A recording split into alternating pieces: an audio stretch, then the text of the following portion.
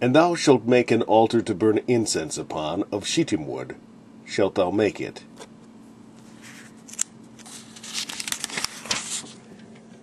A cubit shall be the length thereof, and a cubit the breadth thereof. 4 shall it be, and 2 cubits shall be the height thereof. The horns thereof shall be of the same. And thou shalt overlay it with pure gold, the top thereof, and the sides thereof round about, and the horns thereof. And thou shalt make unto it a crown of gold round about. And 2 golden rings shalt thou make to it under the crown of it. By the 2 corners thereof, upon the 2 sides of it shalt thou make it. And they shall be for places for the staves to bear it withal. And thou shalt make the staves of shittim wood, and overlay them with gold.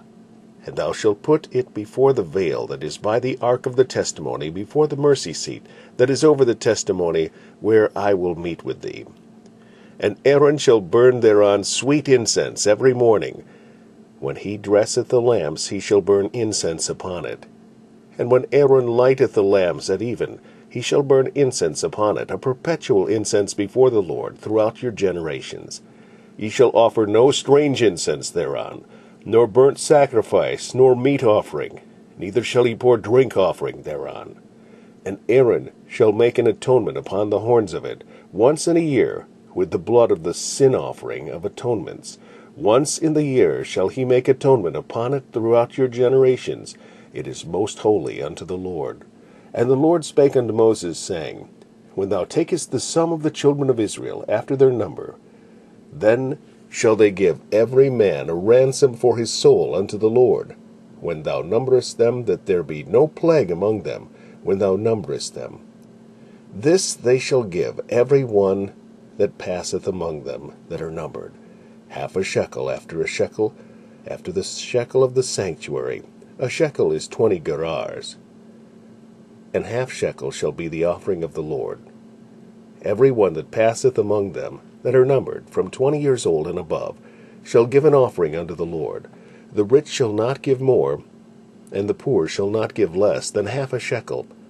When they give an atonement, when they give an offering unto the Lord, to make an atonement for your souls. And thou shalt take the atonement money of the children of Israel, and shalt appoint it for the service of the tabernacle of the congregation, so that it may be a memorial unto the children of Israel before the Lord, to make an atonement for your souls. And the Lord spake unto Moses, saying, Thou shalt also make a laver of brass, and his foot also of brass, to wash withal. And thou shalt put it between the tabernacle of the congregation and the altar, and thou shalt put water therein. For Aaron and his sons shall wash their hands and their feet with And Aaron and his sons shall wash their hands and their feet thereat. When they go into the tabernacle of the congregation, they shall wash with water, that they die not. Or when they come near to the altar to minister, to burn offering made by fire unto the Lord. So they shall wash their hands and their feet, that they die not. And it shall be a statute forever to them, even to him and to his seed throughout their generations.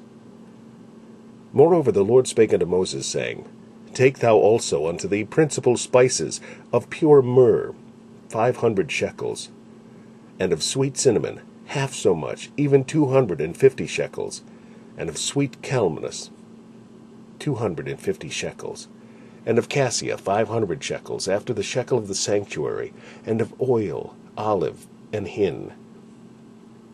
And thou shalt make it an oil of holy atonement, an atonement compound after the art of the apothecary. It shall be an holy anointing oil. And thou shalt anoint the tabernacle of the congregation therewith, and the ark of the testimony, and the table, and all his vessels, and the candlestick, and his vessels, and the altar of incense, and the altar of burnt offering, with all his vessels, and the laver and his foot. And thou shalt sanctify them, that they may be most holy. Whatsoever toucheth them shall be holy. And thou shalt anoint Aaron and his sons, and consecrate them, that they may minister unto me in the priest's office. And thou shalt speak unto the children of Israel, saying, This shall be an holy anointing oil unto me throughout your generations. Upon man's flesh shall it not be poured, neither shall ye make any other like it. After the composition of it, it is holy, and it shall be holy unto you. Whosoever compoundeth any like it, or whosoever putteth any of it upon a stranger, shall even be cut off from his people. And the Lord said unto Moses, Take unto thee sweet spices, stacte, and onycha, and galbanum, these sweet spices with pure frankincense.